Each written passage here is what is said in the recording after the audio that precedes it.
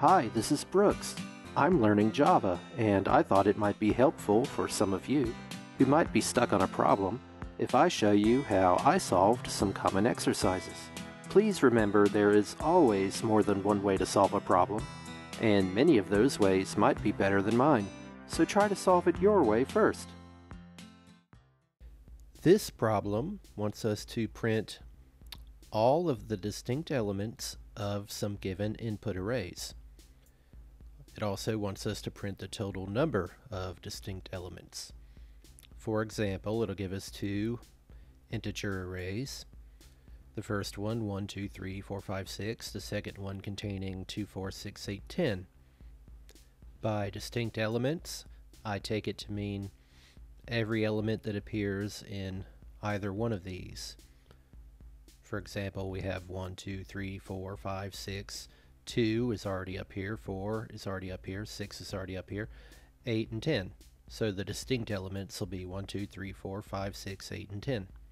And the total number of those will be 1, 2, 3, 4, 5, 6, 7, 8.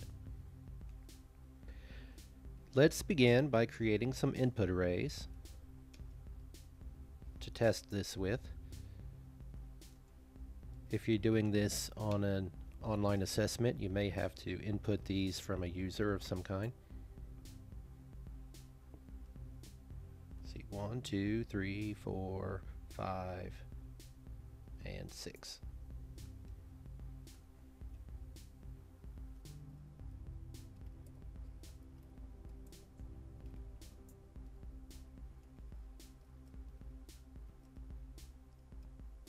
Now that we have our two input arrays, what kind of data structure can we construct that can hold all of the distinct elements? My suggestion would be to use a hash set. A set can only hold unique elements. I'll just call it answer. If you have an integer set, it cannot hold the same number more than once. So I think that would be a good tool to use in this situation. We'll have to import these. Up here. Now we just need to add all of the elements from each array into the set.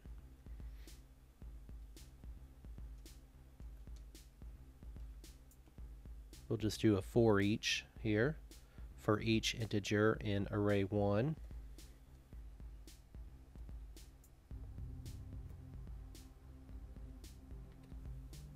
We'll add that integer into the set.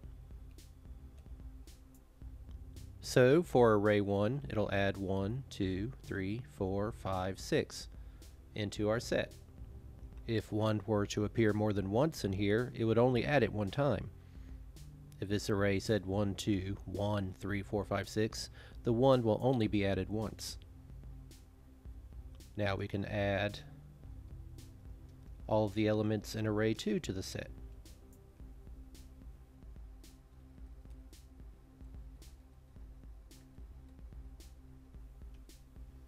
The answer set already includes 2, 4, 6, so as it's iterating through array 2, it will not add 2, 4, or 6 to the answer set. It's already in there, but it will add 8 and 10.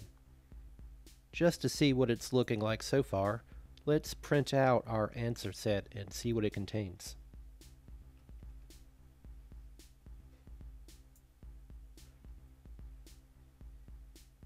And this is what our set has: 1, 2, 3, 4, 5, 6, 8, and 10. All of the distinct elements in these two arrays.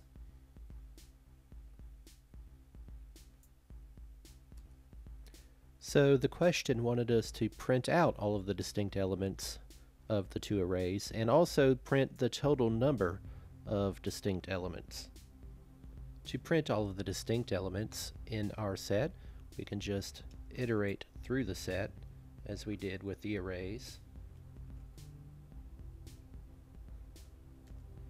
And assuming they don't give you some specific format they want you to print it in, I'll just print them all out on one line.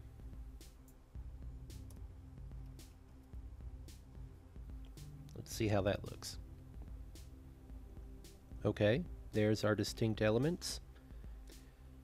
We are also told to print out the number of distinct elements, so we'll just use a standard print line for that.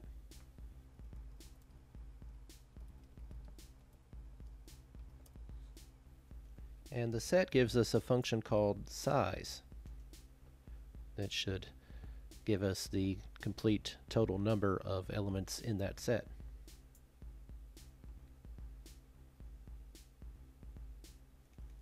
Kind of looks weird when it's on the same line as the other, so I'll just do this real quick.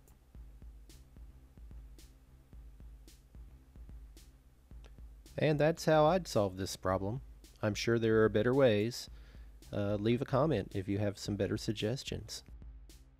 Thank you for watching. If you found this video helpful, please subscribe and hit the like button. I'll see you next time.